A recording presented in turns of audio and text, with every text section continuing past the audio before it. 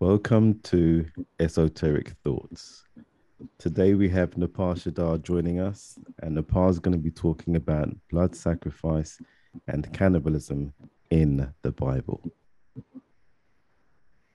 Right. Thank you so much for having me, Esoteric. This has been a long time coming, and I'm very excited to talk about this topic. I've become very intrigued with the concept and the origin of blood sacrifice as far as worship. Um, Now, I want to start with some science and go back to early human beings. Now, I was saying Australopithecus before, but we can even go even further back to a Millennium Man, which was a being, an animal, a species that precedes us as human, as Homo sapiens, a prototype, have you, a different species of hominids that basically are the earliest hominid that we know of, okay? Why am I talking about science? Because we're going to bridge the gaps between believers and non-believers. We're going to go step by step and look at humans and how we started to do what we do in worship. Okay. So with that said, going back to that particular species that of hominid discovered, that animal was bipedal.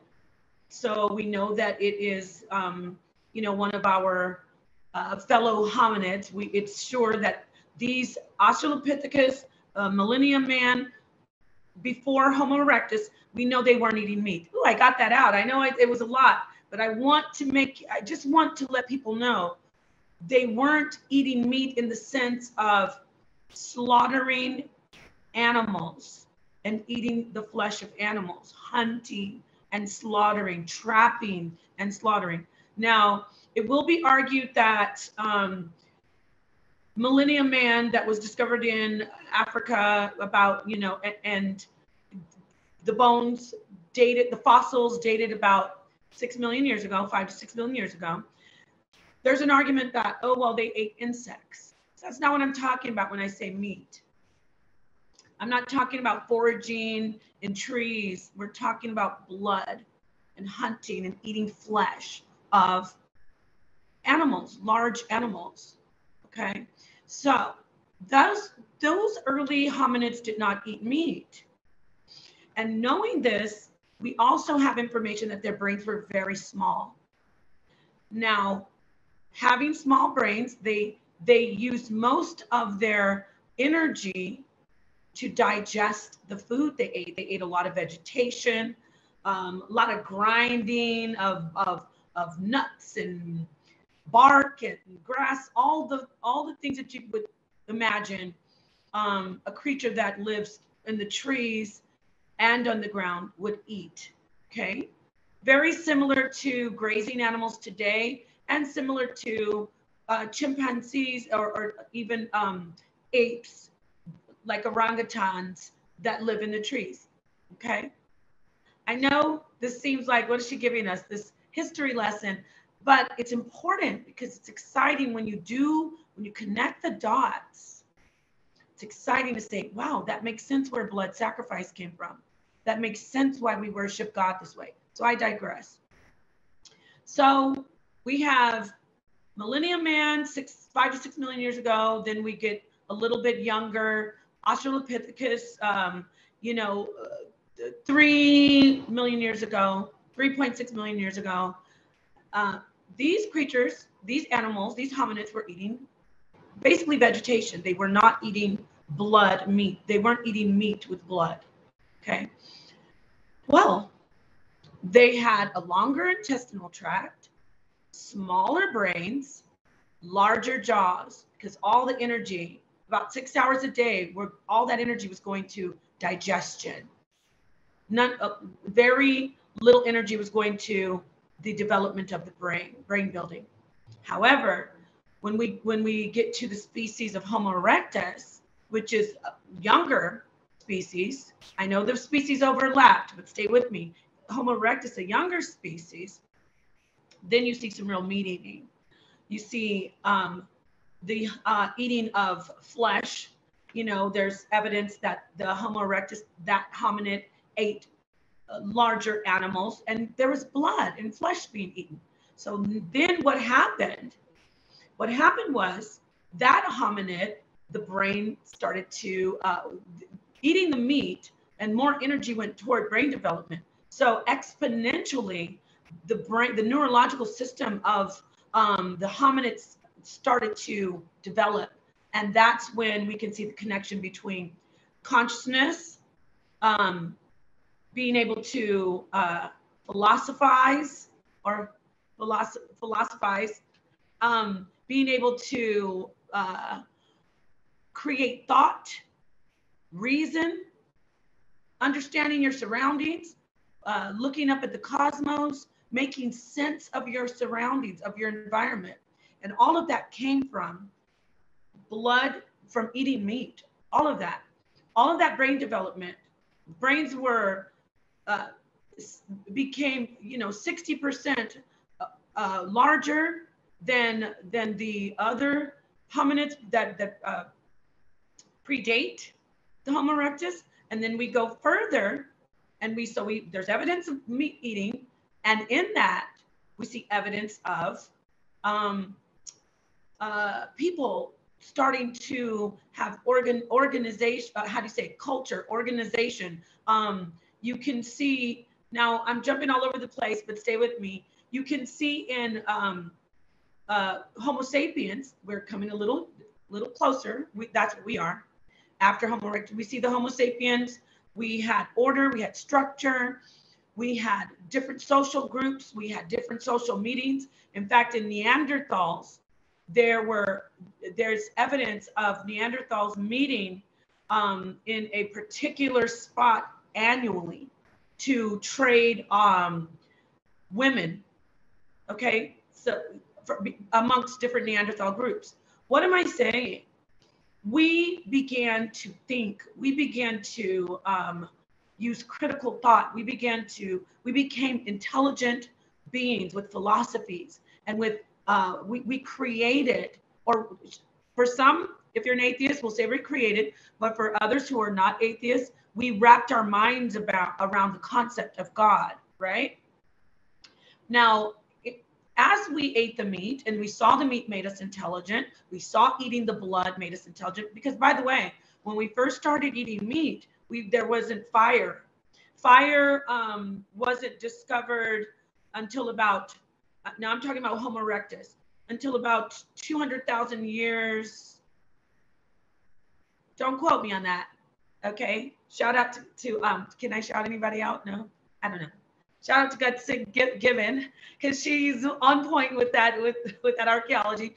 But just for the most part, with my very, very primitive, simple, general information, which is still factual, that very generally, hundreds of thousands of years after we started eating meat, did we find fire. And there's evidence of us using fire in caves of South Africa. So we weren't eating meat. We were eating, we were homophages, homophagy. We were eating raw meat. We were eating our meat raw. That's very important, because the taste of the blood, the way the blood, the chemical makeup of the blood, how it affected us, really went toward a lot of our worship. But then when we found fire, we started to cook the meat, and the smell, just the scent of the burning meat really, I don't know if it's something that we always had innately, but I do know that even now, when a lot of people, I'm sorry to the vegetarians and the vegans, but when you smell meat, it triggers even a physiological response. Your mouth starts to water when you smell it cooking, barbecue. So I digress. So as you see, we're coming closer to how worship with blood came about. because once we ate the meat, our brains developed better. We could think better. We had consciousness. We started to say, who is God? What does God want? Why am I here? Of course, we would relate our human feelings and desires onto what our concept of God is. And in that, we said, oh, we like the meat. We like the blood. We like the burning smell of the meat and cooked meat. God likes the meat. And it was considered holy, the flesh, the blood. And then you can see that even in Leviticus. And now we're talking about the Bible. In Leviticus, it's Leviticus 17, verse 11. I give you the blood because it's for purifying. So the blood is seen as something very sacred. Something, even in the Bible, the life is in the blood. Now, with that understood, it's important. We're going to touch on the consumption of blood, okay, and the consumption of, so we have animal blood and human blood, okay, and we're talking about animal blood, animal sacrifice, and human sacrifice. Now, where do I go with the Bible here? Okay, so let me stay on track, because I can see you, and I can hear my wheels going. Okay, Napah, go right to Jesus and drink my blood and eat my flesh. But even though I said it, I'm not going to go to that. We're going to go bit by bit. I'm going to start in Torah, but I just want to make it clear that in all sacrifice, including the Hebrew Bible, there is child sacrifice. There is human sacrifice. It's blatantly there. It's right in our faces. And then I will double down and say, all sacrifice is consumed to an extent by those who are worthy, which is usually the priest or the congregation, those who are said to be holy. Okay, so I mentioned Leviticus, and there's a lot of different there are a lot of different chapters, so to speak, in the Bible that show you, okay, this is how you do this sacrifice. Like, for instance, Leviticus 7, it talks about the chatath, the sin purification sacrifice. So we're going to focus on that. When I grab some scriptures, I'll go to Genesis chapter 4, and we're going to take a look at something, what took place, and relate that to blood sacrifice, the presence of animal sacrifice, as well as human sacrifice in the scriptures esoterically. So let me get that now. Okay, so let's see here. All right. Should I screen share or just read it in? Just read it. Okay. In chapter 4 of Genesis, what we have is Adam and Eve have been exiled and sent out of the Garden of Eden. All right. In this chapter 4, we see the continuance of their existence, Adam and Eve, and it talks about how they come together and they conceive. Well, they make a child. She conceives Cain first. That's her first child. And then she has another child named Abel. So she has 2 children in this story. I'll start at chapter 4, verse 3. And in the process of time, it came to pass that Cain brought of the fruit of the ground an offering unto the Lord. And Abel, he also brought of the firstling of his flock and of the fat thereof. And the Lord had respect unto Abel and to his offering, but unto Cain and to his offering he had not respect. And Cain was very wroth, and his countenance fell. So in those verses, you can see blood sacrifice is the ultimate sacrifice that is respected. It's spoken of right here in this chapter. Abel's bringing vegetation, fruit of the ground, but it is rejected. It's not, his offering was not respected. But Abel's blood offering, that was respected. And he was the tender of, Abel was the keeper of the flock. But Cain was the farmer. He was the one that tilled the ground, right? So yes, there is more esoteric, arcane info in this chapter, but we're going to focus on the topic, which is the blood sacrifice. So Cain is upset because he's not offering the blood and the fat, which, as you see, it's being imparted onto God. Like, I like, as a human, I like to taste the fat of the meat. I like the taste of the blood. I like the taste of the flesh. So God must like it. Okay. So that's what I'm saying about how we develop this whole belief and this worship that includes the slaughtering of animals and humans, and the shedding of the blood and the consumption of the flesh and the blood. So it's clearly saying Cain's sacrifice is not accepted. So Genesis chapter 4, verse 7 says, God comes to Cain and talks to him about why he's upset. And here we're going to break down this particular verse. So here it says, if thou doest well, shalt thou not be accepted? And if thou doest not well, sin lieth at the door. And unto thee shall be his desire, and thou shalt rule over him. If you read that in English, which I just did, it's very, it doesn't make a lot of sense. You know, what do you mean sin lies at the door? What do you mean if thou do well? I'm offering a sacrifice, right? But if you look at it in the Hebrew, which I will do right now, you will see what the true meaning is, and what God, Yahweh, is telling Cain. And God is telling Cain, you need to bring a blood sacrifice. And that is what is desired. When you bring a blood sacrifice, you will be able to have power. You know, it says, and you will rule over him, or it will rule over him. So let's break that down in the Hebrew, and I'll show you what I'm talking about, okay? So that's H518, that word if, thou doest well is yatab. H3190, yatab is?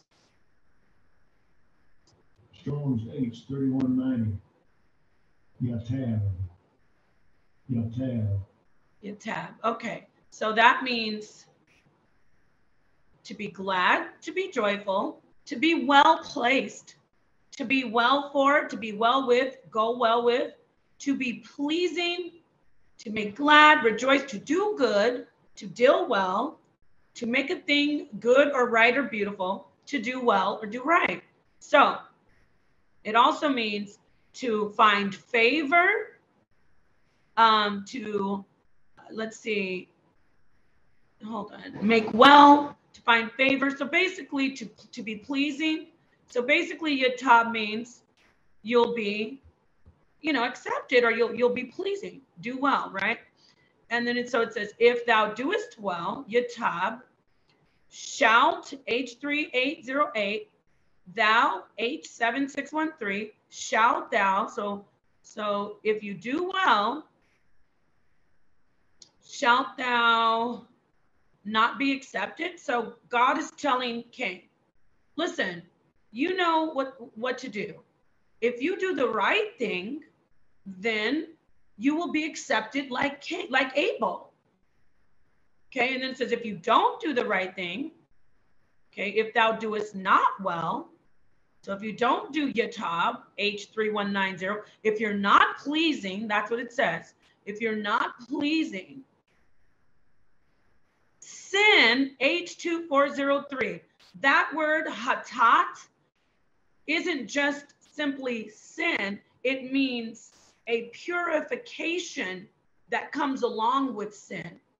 Usually when you see that word, and I'm going to say 9 times out of 10, when you see that word in the Hebrew, it is indicating that there is a purification, hataf, a purification for sin that comes along with the actual sin and to not be pleasing, right? So when you read it in the way it says, if you do well, won't you be accepted? If you don't do well, sin, the purification, which is the blood sacrifice, I forgot to say that. All purification for sin is 100% blood sacrifice. Okay. Some people say, well, what about when you don't have an animal, you can bring an ephah of flour? That still doesn't take precedence and is not paramount over blood, because Leviticus 17:11 says, God says, I gave you the blood to purify sins. That's why I gave you blood. So when you see this here and you read it, it says sin, meaning blood sacrifice, a purification for the sin, lieth, place, which that word lieth, let me get it. It's H7257, Ravas. Strong's H7257. Ravats. That means it has very many different meanings, but we're going to stay in the context of this. I'm going to read all the different meanings, and then I'm going to explain what actually it means. Because remember, we're talking about the blood sacrifice. Now, in context, remember, Abel is accepted. Cain is not accepted in his sacrifice. God accepted Abel's sacrifice. God did not accept Cain's sacrifice. God is telling Cain, what's wrong with you? You'll be accepted if you bring a blood sacrifice, you see? So anyone saying, oh, no, that's not what it means, it's in the context. It's clear. God is instructing Cain, don't you know you need to bring a blood sacrifice? And that is hataf. That is the hataf. So ravas means to stretch oneself out, to lie down. That's not what that pertains to in the context of that particular verse. To lie down, to cause to lie down. That's what it is. To place something. It's not about sin lying at the door. That doesn't make sense. But when you look at it in the context of what it should be, you see placing the sacrifice. And then here's another part of the definition. To crouch on all fours, on all four legs, folded like a recumbent animal. I'm going to say this again. To crouch on all four legs, folded like a recumbent animal. Okay? To recline, to repose. So we know that it's not about anyone lying down and reclining. We know it's about an animal with all fours folded under a recumbent animal, right? And then if we go further, we look down more, it says, there's another in the Jacenius Hebrew Chaldee lexicon, it says here in that particular definition, to lie down, to recline, as well remarked by Simonis, used, here's the part you want to listen to, used of quadrupeds which lie on their breasts with their feet gathered under them. So it's clearly speaking about an animal. That makes more sense in this particular verse. The hatath, God says, right there, he says, you do well. He says, hatath, the sin offering, the purification, H2403, lie, to place, it means to place, to put down an animal with the, the legs underneath it. So that's ravas, H7257, at the door, patah. That means just obviously patah, bring it to off as an offering. So at the door, sin lies at the door is not what that means. It says it says you should bring a sin offering, a blood offering, if you want to be accepted. Now let me go a little further. Once the sin offering is brought to the door, and unto thee, H413, let's see what happens. It says, shall be desire. It says his desire, right? H8669. Let's look at this. Okay.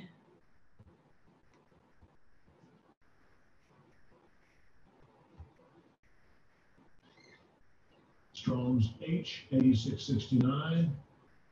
Teshuka.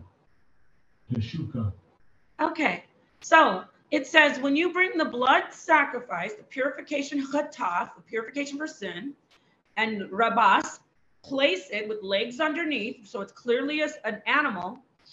It says, unto thee the desire. Wait, let me get that. I don't want to make a mistake. So give me 1 second. It says, and unto thee shall be, yes, the desire. So when you bring the blood sacrifice, you will be desired. It will be desired, actually. Talking about the blood sacrifice. When you bring the blood sacrifice, the definition is desire, longing, craving. Desire, longing, craving. See, when people, especially Christians, when they read that verse in English, they don't get it. And they think, oh, it's because sin will rule over you. Why would sin rule over him for bringing vegetation? Why is that even being said to him that he needs to bring a different, well, if you don't do well, why would God, if bringing vegetation is not evil, why would God stand over him saying, well, you know what's wrong? You don't do well. Why is he seen to not do well? Because his sacrifice was not being accepted. It's because it wasn't a blood sacrifice. So it says that sin sacrifice, the chatat and the rabas, placing it, then it says, unto thee will the longing and craving be. Why will the longing and craving be? Because man craves blood, craves meat. So they put that characteristic under the God. God craves blood, craves meat. It says the desire, longing, craving of man for woman, of woman for man, of beast to devour. There it is. That's what it is. That is what that word means in this verse, of beast to devour. So it means when you bring that blood and that meat, there's going to be that longing to devour, that desire to devour, that craving to devour. To devour what? To devour the blood sacrifice that he's being told to bring. What happens when you bring that blood sacrifice? That, when it says, then unto thee, meaning you, unto thee, because you're bringing your sacrifice. You're bringing your sacrifice. So God wants to eat it up. I'm not being disrespectful. That is pretty much what is being said in all of this blood sacrifice about God loves the smell of blood. He loves the animals. He needs the blood, sprinkle the blood. It's saying there's a desire to devour it up. And what happens once you bring that blood and please and satiate God? What happens? Well, it says, and thou shalt rule over him. Rule over who? Rule over whoever receives the sacrifice, to be quite honest. Now, we could say rule over Abel as well, because remember, Abel is getting all the praise, all the respect, and Cain isn't. So we could postulate in this particular verse, God is telling Cain, not only will God desire your sacrifice, because it wouldn't mean that you're ruling over God, right? It most probably means, from my interpretation and what I see from the breakdown, God's saying, you'll be over Abel. If you bring a blood sacrifice, you're seeing Abel getting all the respect and all the glory. You'll be over Abel if you bring that blood sacrifice for that's desired and craved. So what happens in Genesis chapter 4, verse 8? Cain talked with, God talked to him. God gave him the instructions. And Cain talked with Abel, his brother. And it came to pass when they were in the field that Cain rose up against Abel, his brother, and slew him. So directly after the instruction, you need to bring a blood sacrifice, Cain. This is your problem. You're bringing vegetables. We need the fat of lambs like Abel. We need blood and flesh. Cain directly after that goes to his brother. He didn't have a flock, by the way. Goes to his brother and he sheds his brother's blood. That's the first human sacrifice. And how do we know that? Well, remember, God instructed Cain, when you do bring this blood, you're going to roll over. You're going to be, the envy that he had, the jealousy of Abel's, blessings and Abel's praise that he was getting and respect. Cain desired that. He envied that. One of the commandments is thou shalt not covet. But Cain exactly was coveting. So once he shed the blood of Abel, God comes along, and we'll see what happens. What happens to him once he sheds the blood? So we'll get to that. One moment. So now we're going to look at, was God telling the truth to Abel? If you do the blood sacrifice and you bring that blood, that flesh and blood that God desires, you will rule over him, meaning you'll be more powerful than Abel. Let's see. Let's see what happens. So he kills Abel. He kills Abel. And then verse 9 says, and the Lord said unto Cain, where is Abel thy brother? Really quick sidebar. I haven't done this stream with you yet, but I hope I can. When you say the Lord, that is actually the leader of their tribe, which is considered their God, which is their mother Eve. I'll get into that some other time, but I just really wanted to point that out, because why would God not know where Abel is? Why would an almighty, omniscient God not know where somebody is? Because it's the head of their group, their tribe, and it's their mother. So the Lord said unto Cain, where is Abel thy brother? And Cain said, I know not. Am I my brother's keeper? And he said, of course, the Bible says he, shout out to King James. I'm just kidding. Okay, you can edit that out. And he said, what hast thou done? But really it's his mom saying, and she said, what hast thou done?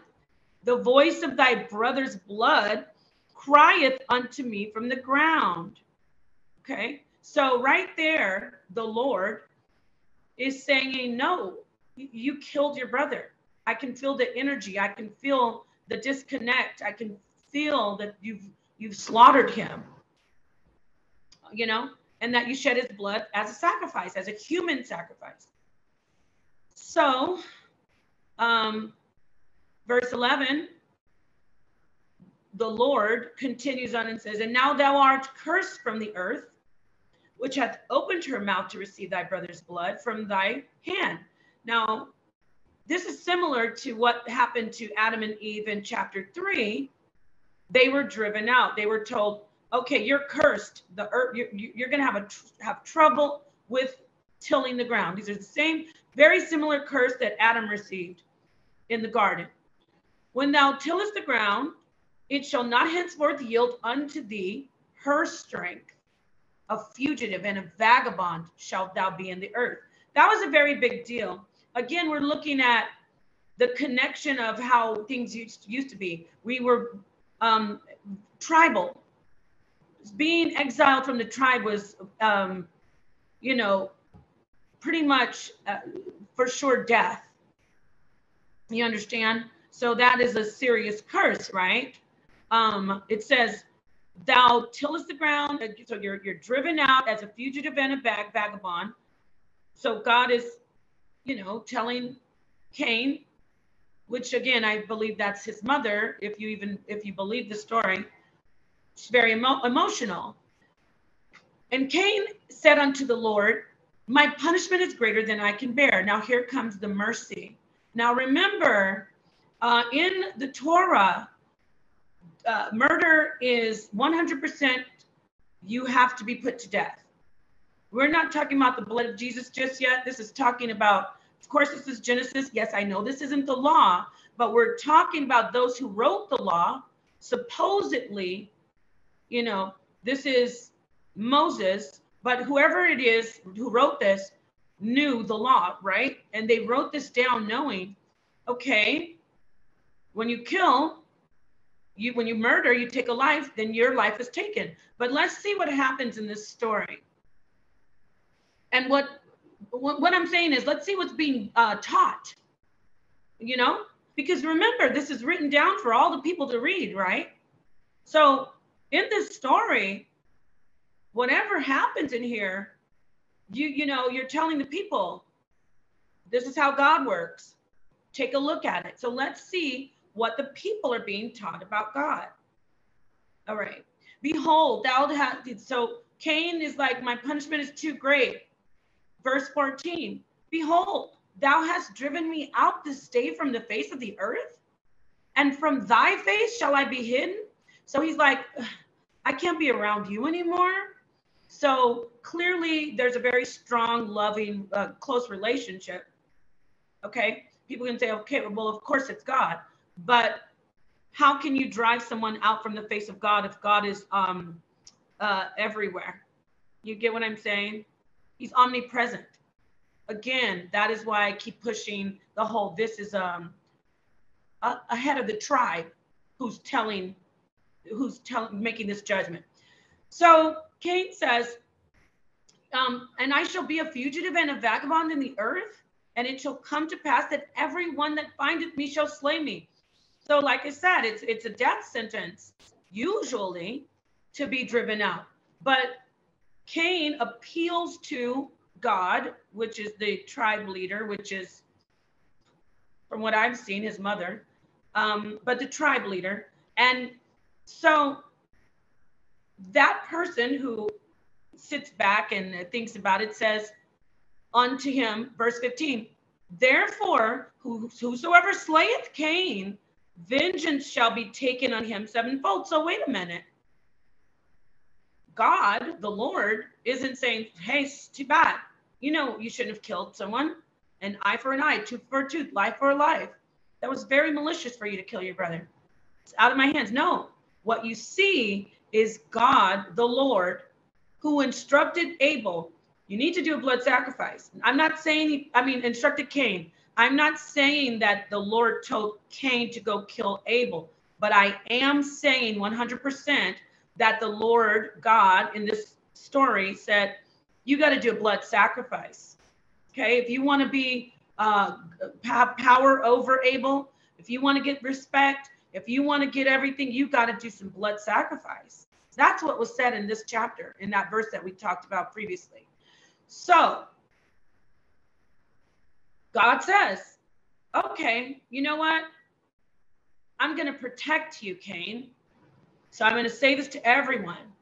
Whoever slays Cain, lays a finger on him, I will take full vengeance on that particular person to the utmost complete punishment, which sevenfold is, that's what that symbolizes. It means completion, like the highest punishment.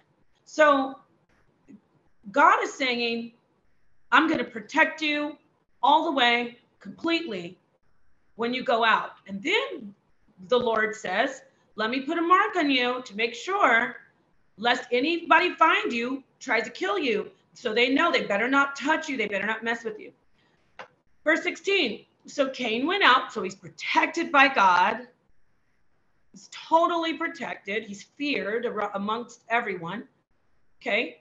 And Cain went out from the presence of the Lord and dwelt in the land of Nod on the east of Eden. So what happens to Cain after he sheds the blood?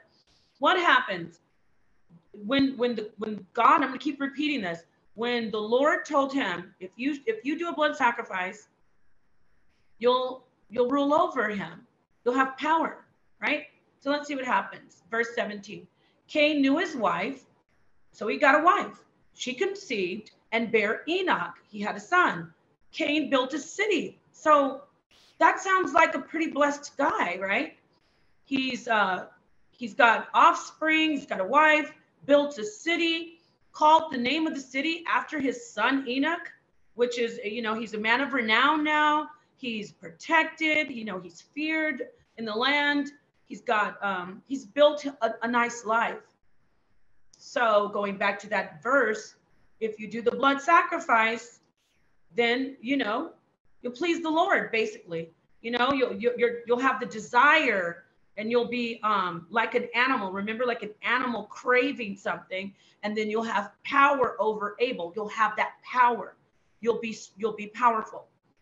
Looks like it came true according to this verse. Now, some might, stay on that whole God said, you're driven out. But no, at the end of that conversation, God was like, you're totally protected.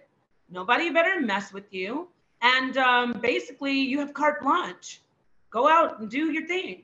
And that's exactly what he does. So he has the power.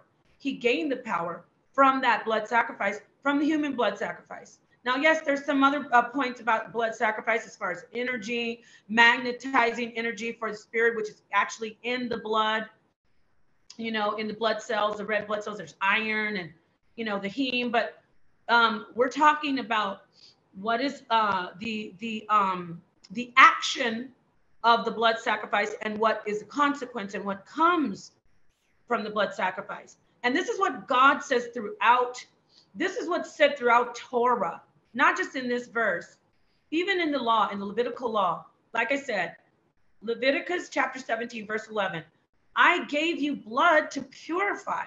It sanctifies things. It makes things happen. You understand? So verse 19, now this is verse 18. And unto Enoch was born Irad, and unto Irad beget Mehujael, and Mehujael beget Methusael, and Methusael beget Lamech. And Lamech took unto him 2 wives. The names of the one was Adah, and the name of the other was Zillah. Those 2 names are esoteric, and they are indicative of blood sacrifice being done by Lamech in these upcoming verses. How do we know that? The word Adah means to prepare, to beautify in the Hebrew, and Zillah means shadow. Okay, so we can look at several verses. Just Psalms 23, the shadow of death. God is a shadow. There are different, can you give me 1 second? I just have to, here it is. Okay, so here are the different verses that show in the sacrifice, we have the preparation of the sacrifice, the beautifying, preparation to bring the sacrifice to God. And then we have 2 types of shadow. We have the shadow of God, which is the cloud, even in the sanctuary. Okay. And also the shadow of death, which is in several different verses in the Bible. So shade, cloud, shadow, that's a presence of God and the presence of the so-called death. But I want to make it clear that those who are doing the procession or doing the ritual, they do not call it death when they're doing the sacrifice. They don't really see it as death, as unclean. They see it as purifying because it's, the life being taken from the animal. I want to make that clear. However, in the esoteric of Genesis chapter 4, verse 19, those 2 names, Adah, beautify, which is also mean to prepare, to beautify, which is the sacrifice. You bring it, it's clean, unblemished. And then Zillah, we have shadow of God and the shadow of death. So in Psalms 23, that's a reference to the shadow of death. Psalms 121, verse 5. Psalms 91, verse 1. Let's see here. Isaiah 49, verse 2. Isaiah 51, 16. So there are a lot of different, Job 12, 22, a lot of different verses in the Bible showing God as darkness. Of course, we know the cloud in the sanctuary. I mentioned that. And we also know about the shadow of death. So why am I bringing that up? Because those 2 names are talking about a sacrifice being done by Lamech. Let's examine this closer so I can show you. So Lamech took unto him 2 wives. The name of one was Adah, and the name of the other was Zillah. And Adah bare Jabal. He was the father of such as dwell in tents, and of such as have cattle. And his brother's name was Jubal. He was the father of all such as handle the harp and organ.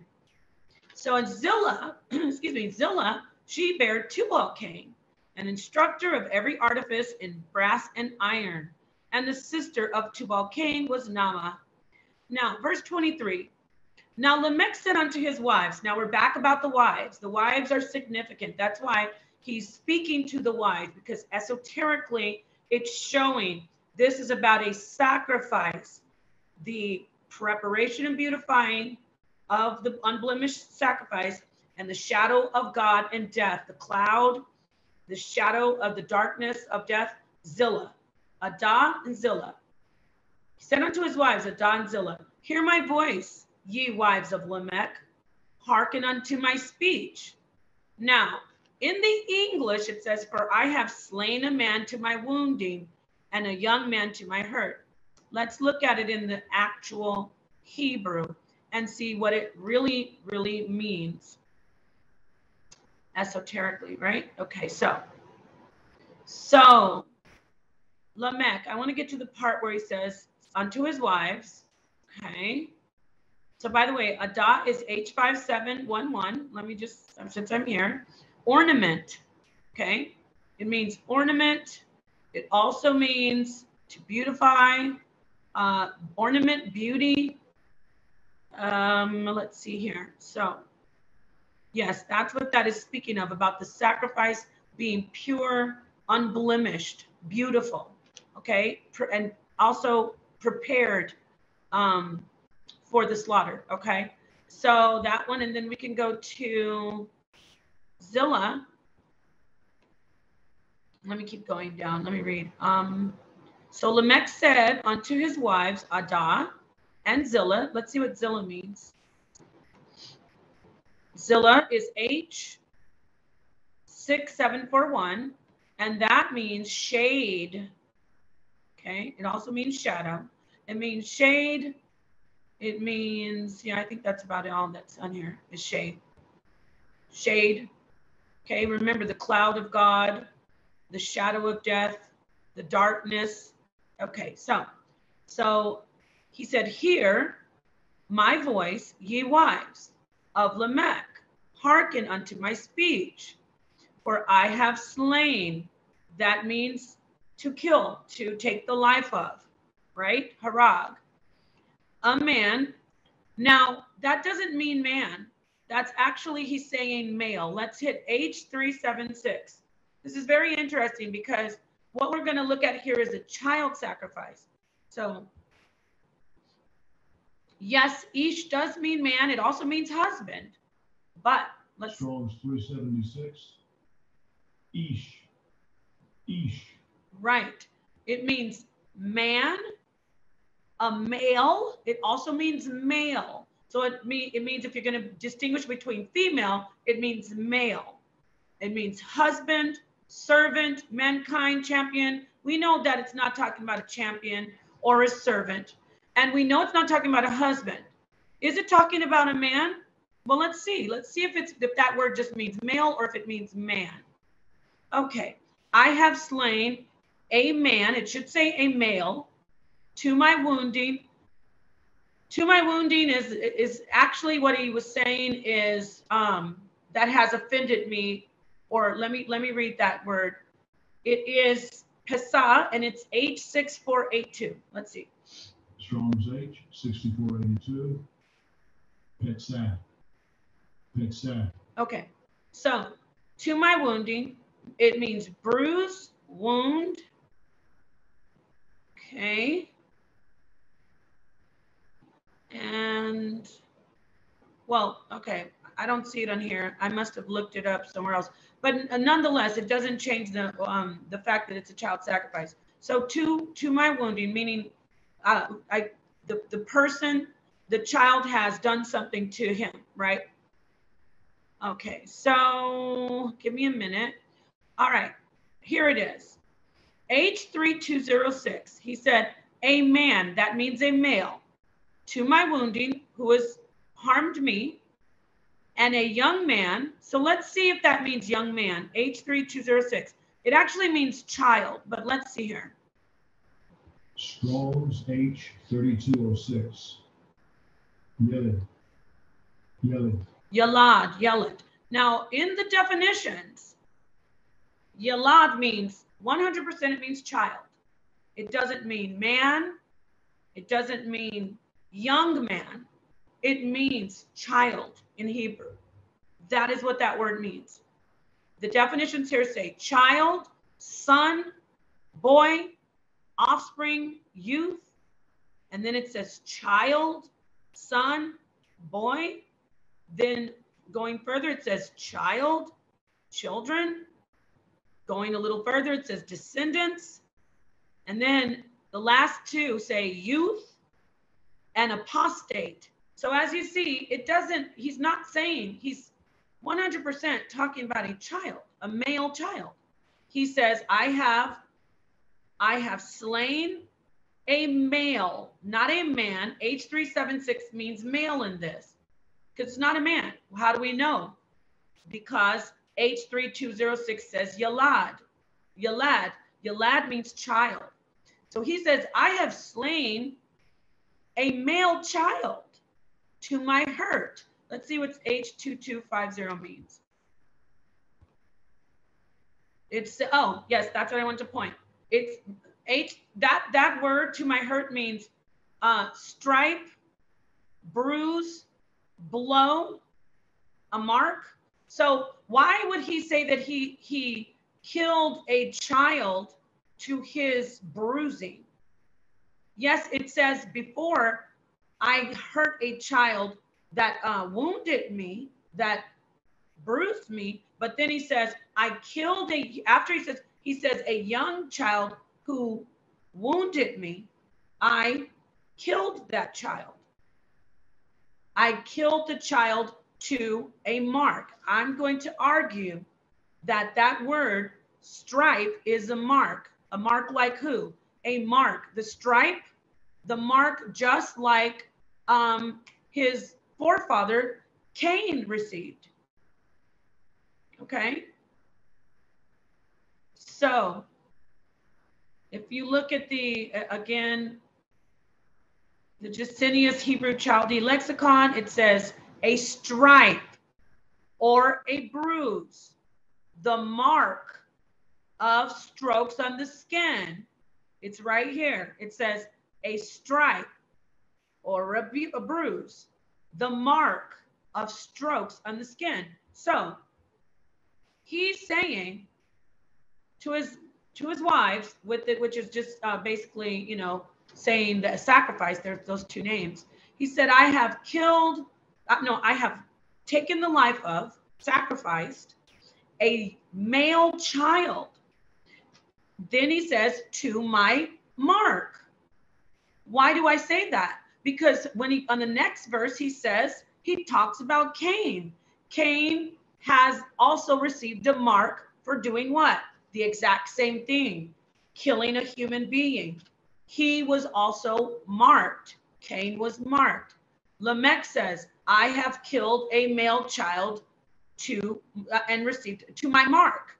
And then he says right here, that's why, you know, it's in the context. He says, if Cain shall be avenged, mean that really means protected, meaning if Cain shall be avenged, meaning if someone kills Cain and then God avenges, he says, if Cain shall be avenged sevenfold. So if God's going to kill somebody, you know, the ultimate judgment, if God's going to do it sevenfold for Cain, truly Lamech 70 and 70-fold. He's like, so I killed a male child and I have power.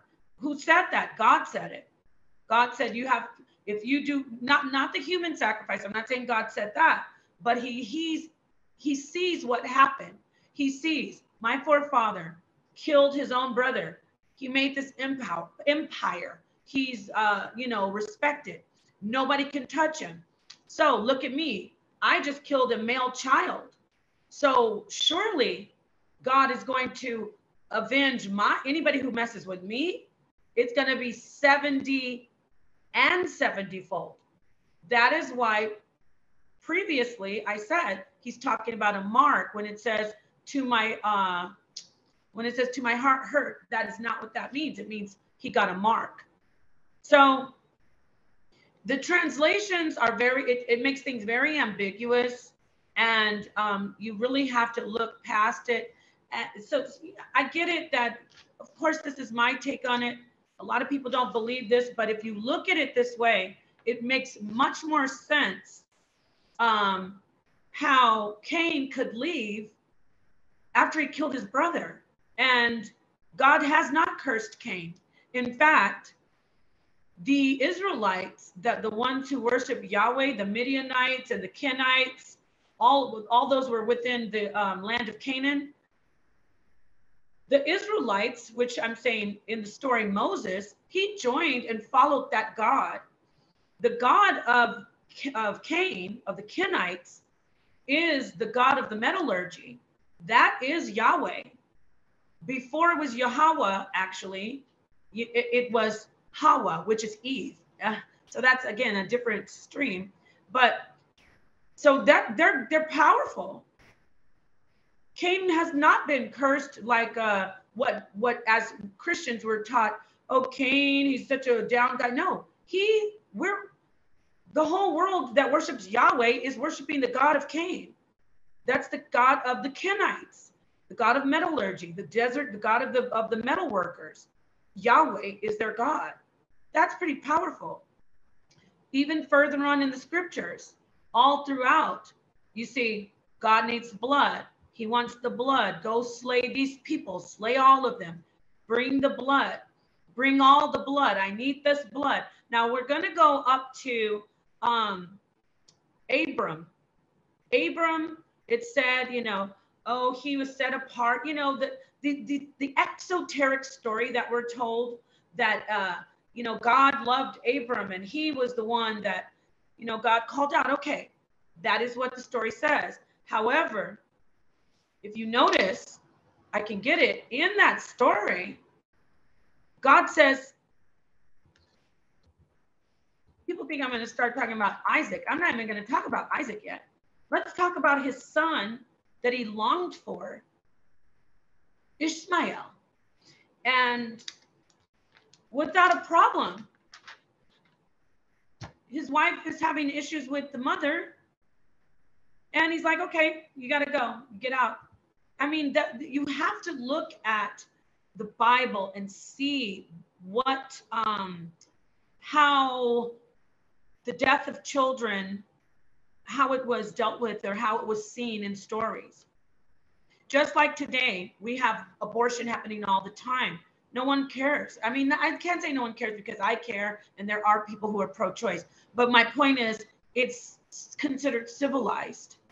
It's considered, there are tons of debates, pro-choice, and pro-life. So what's the difference? There was child sacrifice going on all through the Bible. Just like people consider abortion today, they say, oh, it's not a life. Well, how do you think the people back then were doing? Probably look at the way survival was. Oh, well, it's just a little baby. It hasn't even lived. It can't talk. It's right. That is the mindset. So where Abraham, there were Tophets, which were places where child sacrifice took place. Now people say, well, that was to the God Moloch, and the Most High says don't do child sacrifice. No, the Most High says don't sacrifice children to Moloch. The Most High says do not pass your child through the fire for Moloch. The Most High doesn't forbid child sacrifice at all. Going back to the story of Abram, people were sacrificing their children all the time in that region, in the land of Canaan. It was a known thing to do. And Abram, if I can just get that, I'll go ahead and read it. Oh, I talked about how he sent. Okay, so we know Ishmael. It was no problem for him to send him out. And then God asks Isaac asks Abraham to go sacrifice Isaac. Now, we need to examine that. I just want to get the verse. Here it is. Genesis verse 22. Okay, verse 2. And he said, take now thy son. This is God talking to Abraham. Take now thy son, thine only son, Isaac, whom thou lovest, and get thee into the land of Moriah, and offer him there for a burnt offering upon one of the mountains, which I will tell thee of. Now let's examine that for a minute. Because you know what people say, well, God was just testing him. The scriptures say God doesn't tempt man. That's exactly what the scriptures say. It says God does not tempt man. I gotta get it. Let's get these scriptures, because let's get that. I should have had it ready, but I didn't think about using it. James chapter 1, verse 3. God tempts no one. Okay? Let no man say when he is tempted, I am tempted of God. For God cannot be tempted with evil, neither tempteth he any man. So we just saw the scriptures. God doesn't tempt anyone with evil. God would not tell Abram, I want you to go and make love to your neighbor's wife. Oh, you didn't, you were going to do it. Stop. I just wanted to see. Why would God tell him to do something? This is my point. Please, everyone listen. Why would God tell him to do something evil? It wasn't considered evil. This is the proof. God wasn't telling him to go commit adultery. God wasn't telling him to go kill his neighbor. God wasn't telling him, go steal your neighbor's sheep. Those are all against commandments, right? God said, go sacrifice your child. Then it was no brainer. He didn't say, God, what? Because it was common to sacrifice your children to God. When he got up there and God said, oh, stop. Exoterically, you see God saying, oh, just wanted to see if you love me. But if you sit back and look at the deeper meaning of that, God was saying, you were going to do something awesome. That's what that means. God is saying, you were going to sacrifice. That's the ultimate thing. Why do we know that? Because doesn't God sacrifice his only son? And it's considered the ultimate thing. Proof that child sacrifice is 100% in the Bible, and it's considered godly. Now, in Numbers, we talked about the virgins. 32 virgins were offered up to God. They weren't offered to the priest. When Moses commanded the men of Israel to go slay the Midianites in Numbers, he said, okay, we're going to divvy up these animals, and the young children, the virgins, they were children, by the way, and some of them are going to go to God. How many? 32. 32 of those virgin children were offered to God. Okay. Now, in Leviticus 26, verse 29, I'll get that. Just touching on, there's so much literature, there's so many verses where God says, you know, go slaughter, go kill. But let's look at Leviticus 26, verse 29 and read that. And there's so many different verses showing God saying, eat your children, sacrifice your children. Okay, he says, I want your firstborn. Verse 26, verse 29 in Leviticus, and ye shall eat the flesh of your sons, and the flesh of your daughters shall ye eat. And I will destroy your high places, and cut down your images, and cast your carcasses upon the carcasses of your idols, and my soul shall abhor you. Now people say, see, God was killing that. That was because they were doing the wrong thing. It doesn't matter. God doesn't do evil, and God doesn't command us to do evil. When have you ever seen God command us to do evil? The scripture says God doesn't tempt man. So if God says we're going to eat our children, it is ordained and divinely commanded by God. Think about that. It's commanded by God that we will eat our children, even if it is a punishment. That's the way God's punishing us. He didn't say, I'm going to punish you by you committing adultery, or I'm going to punish you by you eating pork chops. And I'm being serious. I know it sounds facetious, but God doesn't command sin. God doesn't command sin. Now, God didn't say in that verse, you're eating your children, so I'm going to punish you. Don't you get it? See, this is the problem with the indoctrinated cognitive dissonance that goes on. You want to say, oh, no, God would never want. It's all through the Bible that we do, that God commands blood sacrifice. God wants to you to eat the flesh of children and drink the blood. Now, is that really God? No. That's my point. Now, I say no, but for those who find that to be divinely inspired and say God, everything is God in the Bible, then you have to admit that God's saying eat your children. But that's where I said, when we started to eat flesh and it started to give us, you know, we sometimes drinking blood, there's information out there that it makes people ecstatic.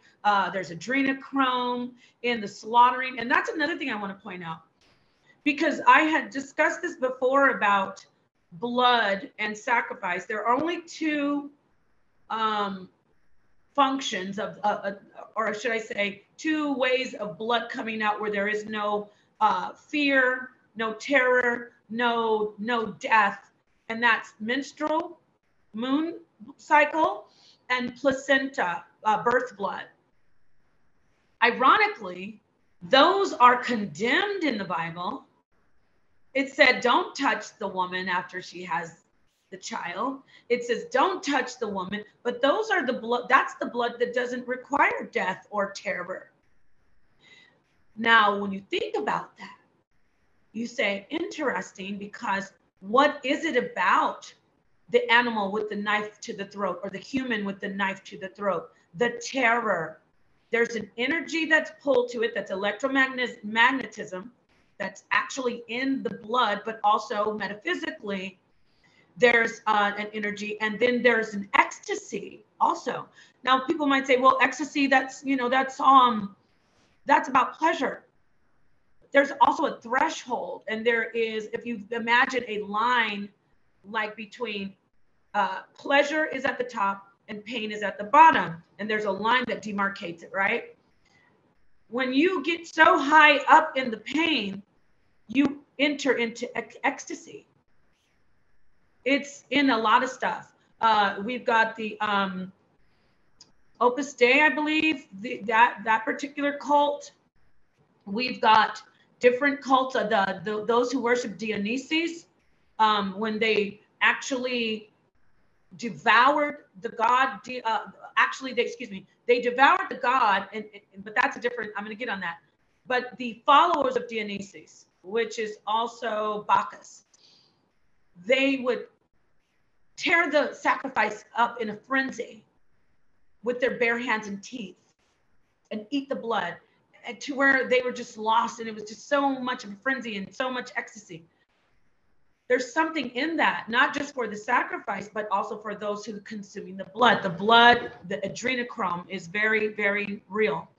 There is there are people who farm adrenochrome. There are people who do bloodletting, and they sell the blood from people being terrified, and then the adrenochrome's in the blood and they drink it. So we know all about this. We're exposed to this. It's readily out there, the information. So I'm getting back to the difference between birth blood and moon blood cycle, the moon cycle blood. There's no adrenochrome, there's no terror, there's no death. So that's different blood.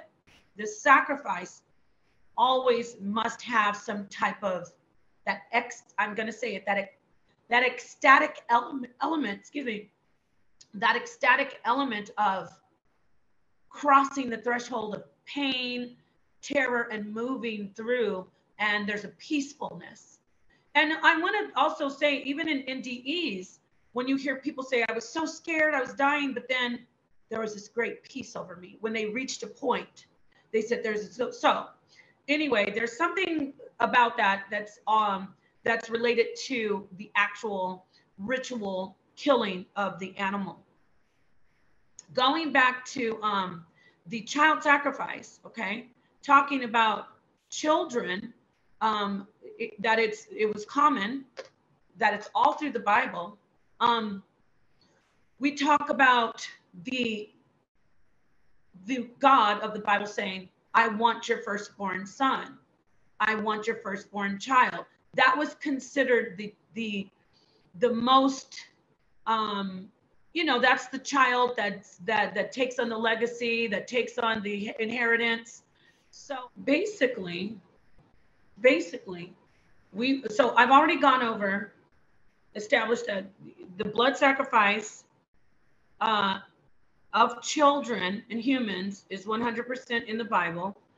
I want to make sure that I reiterate that the blood is what God says is required. Now, I even can show that when God says don't consume when it's said that God says don't consume blood, it's speaking about for the common person, okay? The common man, because it's not considered common.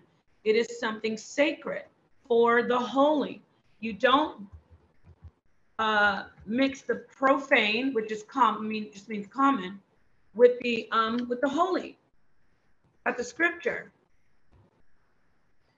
Okay, so remember I said Leviticus 17:11, for the life of the flesh is in the, well, let me go to verse 10.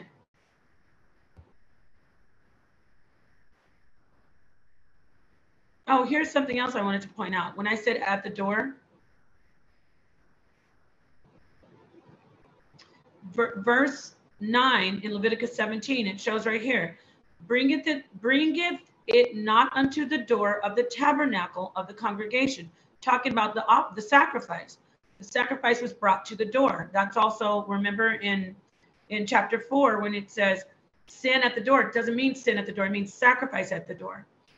So Leviticus 17 verse 10 says, and whatsoever man there be of the house of Israel, or of the strangers that sojourn among you, that eateth any manner of blood, I will even set my face against that soul that eateth blood. I will cut him off from amongst his people. Verse 11, well, why will God do that? Verse 11 explains, for the life of the flesh is in the blood, and I have given it to you upon the altar to make an atonement for your souls. You see, that's the key. When God says don't take the blood, no one should be drinking the blood in their homes, in their dwelling. And there is a verse where it says in your dwelling place. It says because, verse 11 says, because that blood is for the altar. It's for the holy. It's for the procession of the sacrifice done by the priest and to whoever is worthy to receive it. That's why Jesus says, drink this cup of blood. Do not drink it if you're not worthy. I got to get that for you. Okay. Jesus says, drink the blood. Why would Jesus say, drink my blood, even if it is symbolic?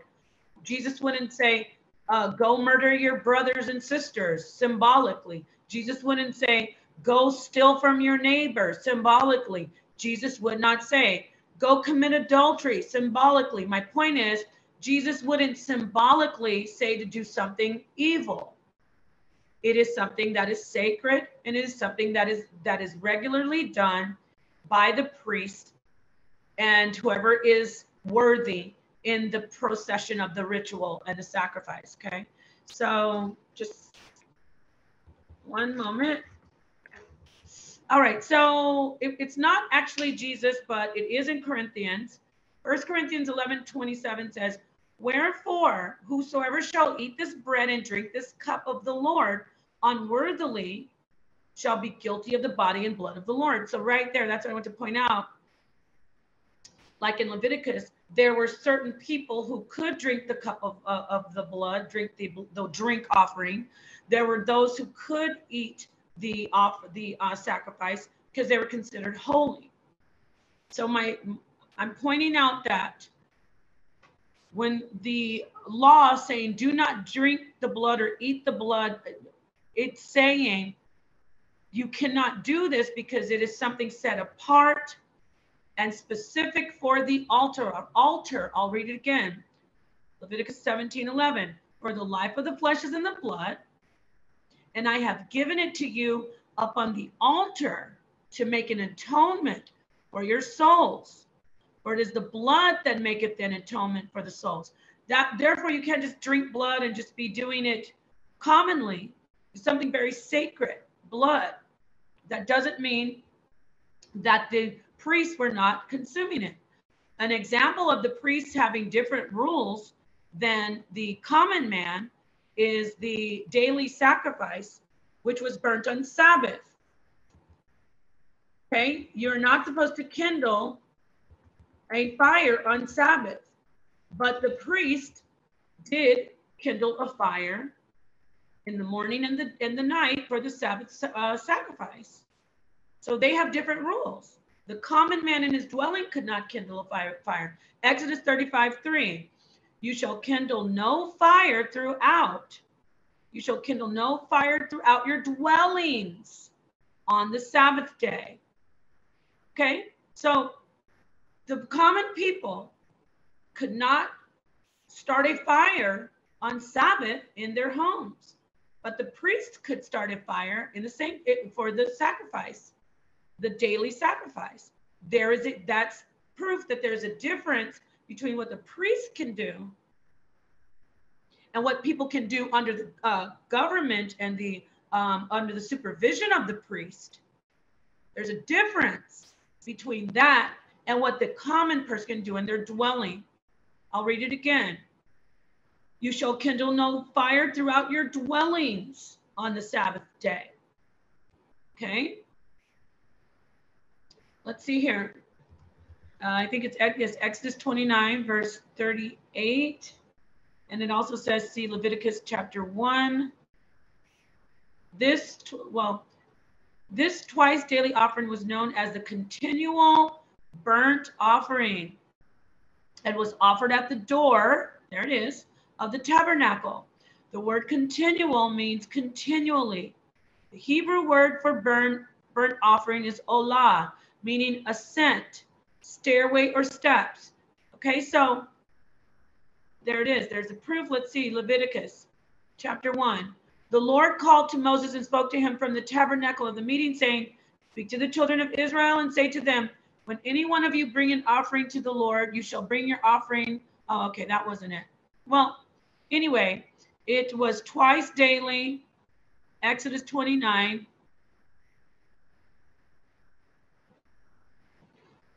Okay. Now this is what Exodus 29, verse 38. Now this is what you shall offer on the altar.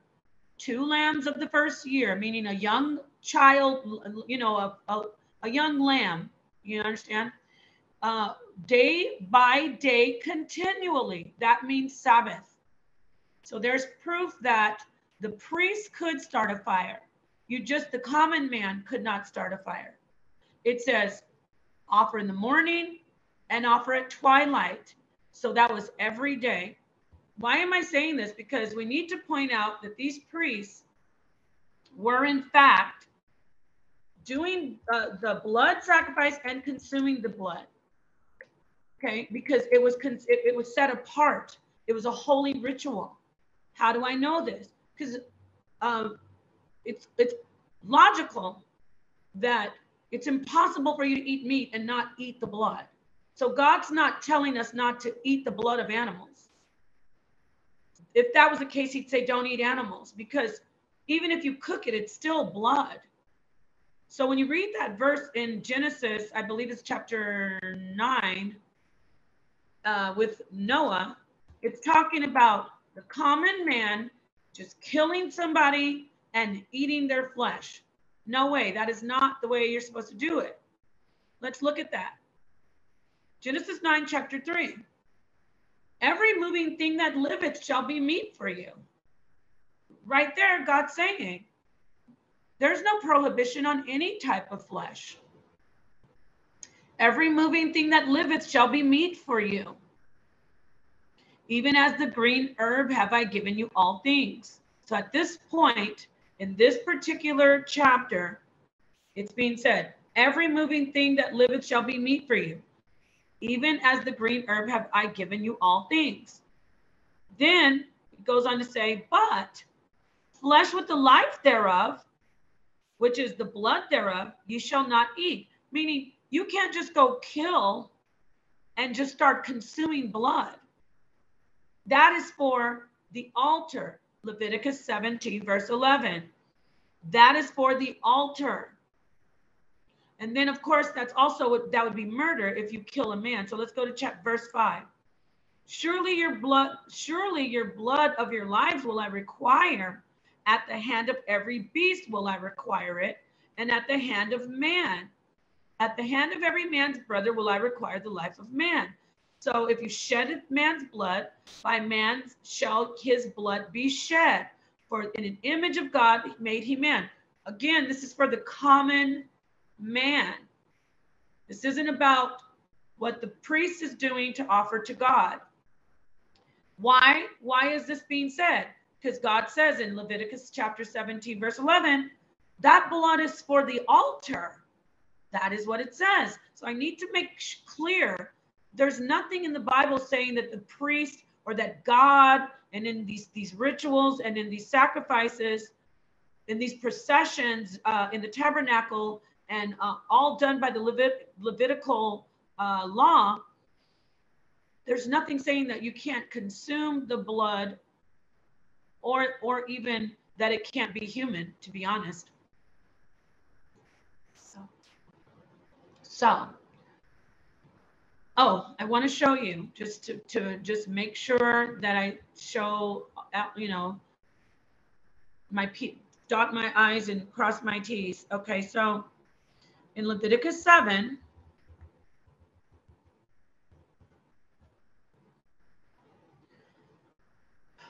get to that where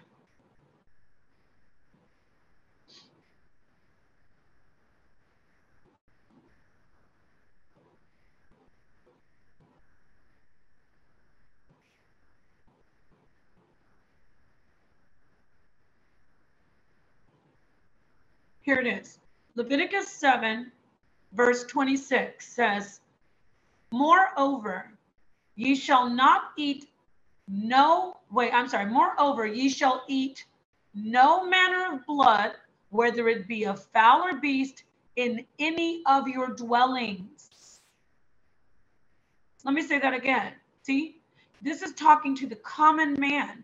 Remember, it said on Sabbath, no one can kindle a fire in their dwellings. But then the priests kindled a fire all on Sabbath. I'm saying, excuse me, it says don't kindle a fire on Sabbath. You can kindle a fire in your dwellings. I should have specified that. On Sabbath, it says do not kindle a fire in your dwellings. It's against the Lord.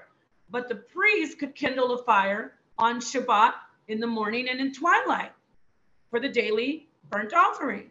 The priest has different rules. The priest is set apart. The blood is for the altar. The blood is for the sacrifice. The priest has the right to the blood. The priest does the drinking of the blood, the eating of the flesh, the killing of the animal. The priest is set apart. Moreover, ye shall eat no manner of blood, whether it be of fowl or beast, in any of your dwelling. Verse 26 in chapter 7 of Leviticus. Whatsoever soul it be that eateth any manner of blood, even that soul shall be cut off from his people. In the context of what it's telling them, don't you think you as a common man can get this sacred purifying substance, which is blood, and just drink it? Leviticus 17, verse 11, it is a purifying holy substance for the altar, for God, to purify of your sins. It's set apart. You guys can't just be walking around drinking blood and doing, no, this is for God. We drink the blood and eat the flesh in the sanctuary, in the tabernacle. It's not something common. But was it done? 100% it was done. How do I know? Because there's a drink offering, number one. It's usually, and by the way, it's always, in modern times, it's always symbolized by red wine. And number two, Jesus, in this whole Bible, whether you believe in the New Testament or not, Jesus is considered a Israelite who knows the law and is a priest, the priest. And he says, drink my blood and eat my flesh. He knew all about the procession. So I want to talk about just quickly the history of the gods. I talked about in the beginning how we can link blood sacrifice to the eating of flesh and the desire for meat and blood, because first off, it made us much more intelligent when we started to become meat-eating animals, species, hominids. So as Homo sapiens, we began to conceptualize God and know and we had consciousness. We looking at the cosmos, everything started to, we were a reflection of our God.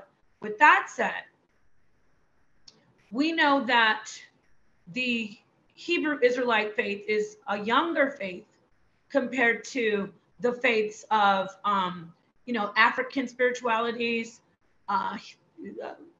Asian spiritualities. And there's something very common in all of these different stories of these gods. Not all, but most. I mean, I'm sure I could tie it all together if I look at each one. But if we look at the god Dionysus, I'm going to the Greek first, Bacchus. The story is that the god was eaten by the people. The god was eaten. You look at the story of Jesus. Jesus says, eat me, eat my flesh. You look at the story of, now, by the way, sex and eating are very interchangeable in these stories. Look at the story of Osiris. He's consumed after he's cut up, ripped to pieces by Set. He's consumed and by his wife, and then reincarnated she takes him in. That's my point. The consumption isn't just to imbibe or to eat. You take in. So there's a taking in of the God, and then the God is resurrected in all of these stories. I mean, pretty much all of them. We could examine each one by one, but the major stories, like I said, Osiris, Tammuz, and Nimrod. Nimrod, again, he's torn to pieces. He's put back together and consumed, taken in by Semiramis, and then he's resurrected as Tammuz. So Dionysus, whatever you say, Dionysus, Jesus, Asar, Nimrod. There's many other gods that are eaten. Even the story of Tiamat, she's consumed, used up by the earth itself. Like all of her, I believe her blood is used to make the earth. So the god dies, and the flesh and the blood, or the essence of the god, is consumed by those who worship and adore the god. Now, of course, you can say, well, Dionysus wasn't completely adored by the Titans, but he was actually worshipped by the Titans because Zeus, he was the son of Zeus. and the Titans were underneath him. So technically they were worshiping. My point is, in our belief as humans, to the ultimate worship is to eat the god, or to reproduce, if you're looking at the sexual side, because there's eating and there's sexual reproduction. That's the basis of all worship. I'm going to say that. I'm going to keep repeating that, because eating and reproduction are the basis of all worship. So when you look at these stories, to be closest to the God is to consume the God, to take the God in a physical way. Of course, spiritually, metaphysically, we know I want God. God is in me. I want to be filled with the love of God, the light of God.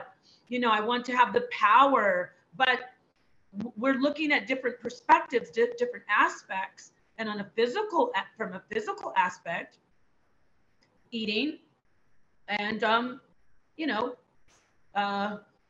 reproducing with, the sexual side of it.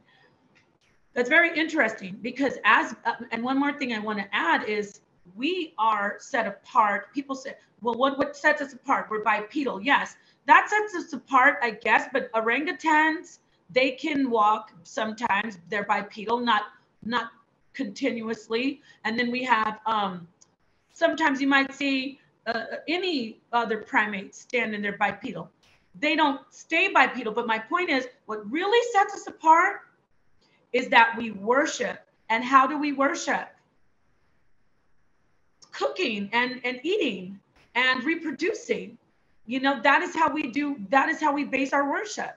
If you really look at it, everything that we do, every religion is about, it's got some type of love basis, like, Asar and Isis. You've got Mary and Joseph. You've got